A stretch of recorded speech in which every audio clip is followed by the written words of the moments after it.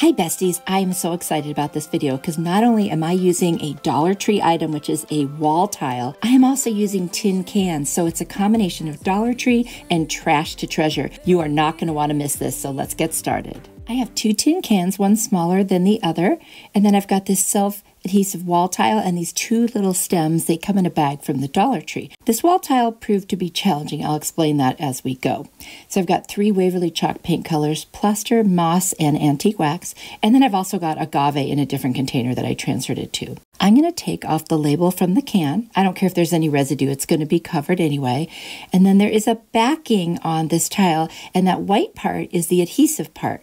What you don't realize is that it comes apart from the silver part in the front. Kind of strange.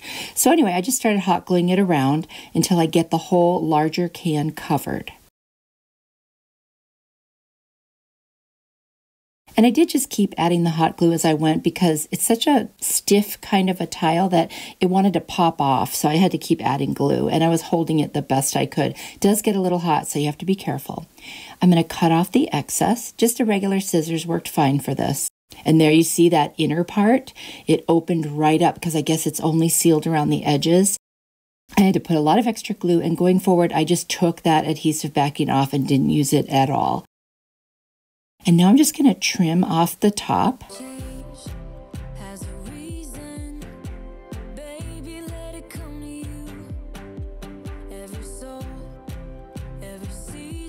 There are both of them now, and I'm just going to take a scissors and cut off the excess around the top. I'm going to use the agave and just kind of paint on the first one, and then I use the moss and do the second one. And I did a pretty decent coat, not perfection.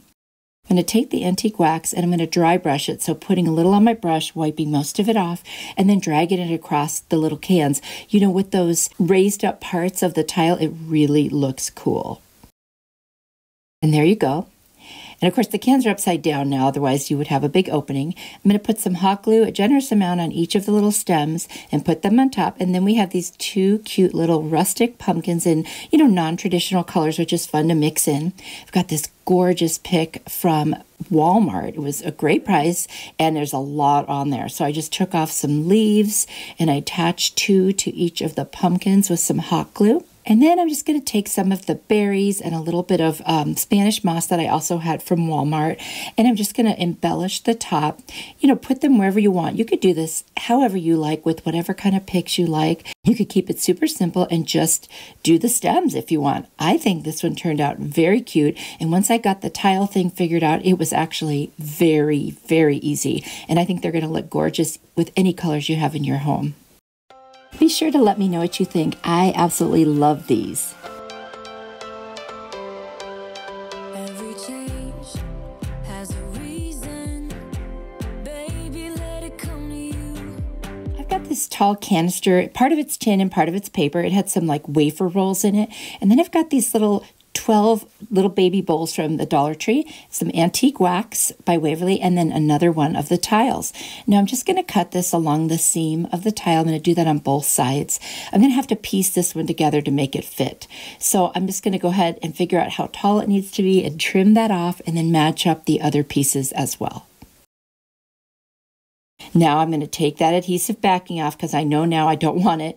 I'm going to use a lot of hot glue, and I'm just going to start piecing the tile on top of this little canister, tin canister thing. I'm going to use a lot of hot glue and just start holding it and give it time to dry so that way it won't pop off while it's still drying.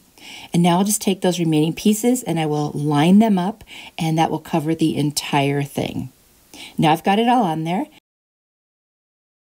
I'm going to take my plaster paint by Waverly, and I'm going to do a really pretty kind of heavy dry brush around the whole thing, and then I'll take my scissors and cut around the top any of the excess tile. Now I've got one of those bowls, like I said, and I'm using my X-Acto knife. This is kind of a weird thing, but I'm trying to create little cracks in it. So I'm just popping it in, and you see I made like a pie with little pie pieces, and then I was able to rip off each of those pieces. We're making a plastic bag holder, and so first thing is I want to finish up that edge. I'm going to take some rope from Dollar Tree. It was like a 2-strand cord, and I just separated one of them, and I put it all the way around the edge. And then I'm going to do something with that little bowl because it's going to be rough edges otherwise. So I'll show you that in just a second. But right now I'm going to take my moss paint and I'm going to very generously dry brush over the top of the plaster. I think it's gorgeous.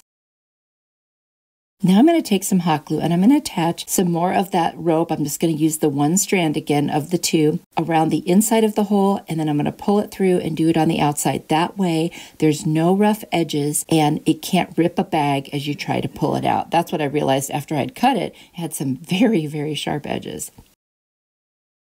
And that's what I'm going to do to that little bowl at this point. I'm going to put my bags inside and then I'm going to put one through the hole at the top, and now you'll be able to pull them out one by one. Now I'm going to take this beautiful pick from Walmart. I'm just going to cut off random leaves and berries and whatever I want and just kind of start embellishing. Again, you could do this with whatever you want. You could leave it just as it is. I think just adding this on there made it beautiful. I'm excited to use this. It's going to sit by my craft table because I use plastic bags in my little trash can, and this way I'll have them ready to go and it'll be easy to refill because the top is not glued on. And I think this is a very functional, useful piece, but also decorative. I hope you like it. Let me know what you think.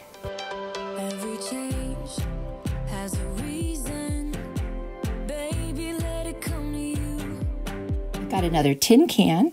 I've got a floating shelf from the Dollar Tree. This one happens to be black. I went for kind of a black and white look on this. Got a piece of scrapbook paper, I believe from Hobby Lobby, and a little welcome to our home piece that was off something, a sign or something from Dollar Tree.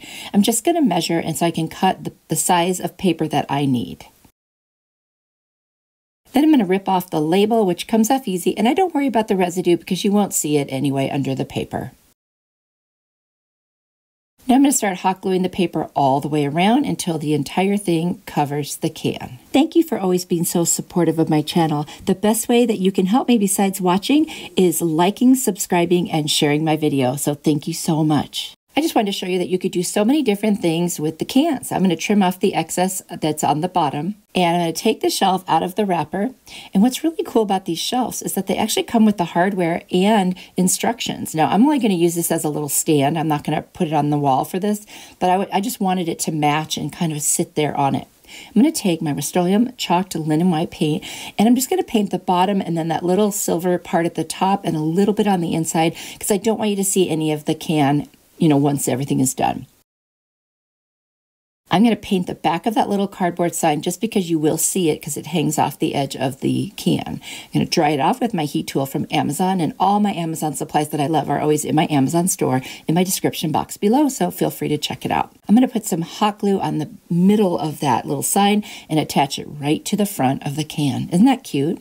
Very farmhouse looking. And what I like about this is you'll be able to change out the florals for any season. So I'm going to add some Spanish moss in there just to kind of fill it. And then this gorgeous pick from Walmart that I got. This thing is going to last forever. There's so many things on it and a bunch of different color leaves. That's what really attracted me to it. And I'm just going to cut off pieces and start putting them in there, different leaves. And then I've also got this kind of like, I don't know if it's a chrysanthemum. It's a white flower. It's from a different arrangement that I took apart. And I just put that in there to kind of make it a little bit different. And I'm just going to fill around the edges with the Spanish moss because that way you won't be able to see inside. And it's really nice when these kind of little planter things are just nice and full and just all the different textures and colors. I find that to be super interesting. Of course, you can decorate this any way you want, and like I said, when fall is over I can pull these out and add something for winter and then for spring and summer and so forth. I think this is going to be a really nice versatile piece in my house, and I'm not going to glue the tin can on to the little shelf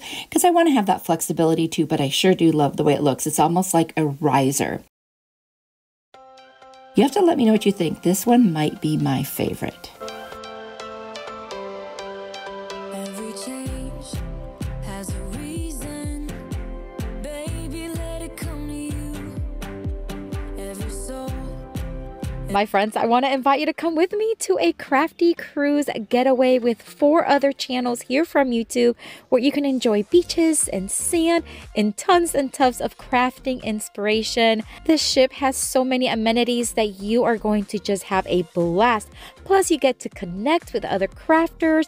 But here's the thing, space is very limited. So make sure you go to craftycruisegetaway.com to get all the information that you need. Everything is linked down below in the description box. If you've been watching my channel for a while, you know I like functional DIYs. So I've got 3 cans, and then I found this at a thrift store. It was only $2, and I guess it's like a cutting board. I guess that's what it is. Anyway, I've also got a little piece of foam that I cut off. I'm going to remove all of the labels on all 3 cans. Then I'm going to take my agave chalk paint by Waverly and my moss chalk paint by Waverly and my plaster chalk paint by Waverly. I'm going to paint all 3 cans a different color. And there you go, the power of video. Anyway, I have them all painted now, and I've got this beautiful ribbon from the Dollar Tree, and I'm just going to cut a piece that's long enough to wrap around all 3 cans. First, I'm going to take a little teeny piece of twine from the Dollar Tree and just tie it around so that way the cans stay together. I decided not to glue them. I guess I just wanted a little bit of flexibility there.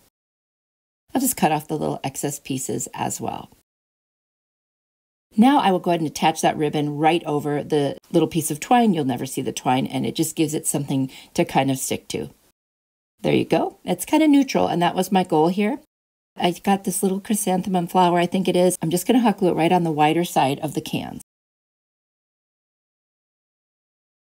Now I'm going to hot glue that little piece of foam right onto that circle indented part of this little cutting board. I wanted to have a place to stick flowers where you could change them up. So I've got this pick from Walmart that's gorgeous, and it just keeps giving and giving so many options. And I'm just cutting little pieces, putting them in. Once I get the height that I want and kind of the look, I'm going to cut some leaves and I'm going to put them on the underneath to cover up. And I'm gluing everything or sticking everything into the foam. And that way it's easy to remove, and I can change this out for any season. And right now, because it's fall coming up, I want this one to look like fall. So when you have people over and you want to have utensils and things out, you can use this for forks, knives, and spoons. And that little gap between the florals and the cans is where you can set your napkins. And I just thought this would be so cute. So it's pretty and it's functional. And I do love doing that. I love the concept of making things useful. We have so many decor pieces in our homes, and sometimes it gets kind of crowded. And I was thinking, you know what? Let's do something that's beautiful and useful. I'm going to put some hot glue on the very bottom of the cans. This will make it easy to remove later if I want to. I'm just going to set them down. And honestly, that's how easy this one was. I just thought it was so cute and such a fun idea. And you could do this any way you want for, any time of the year. You could make it like ordinary type decor, so it doesn't have to be changeable for seasons. It could just be beautiful, and you could use it anytime. Either way, I love it, and I hope you guys like it too.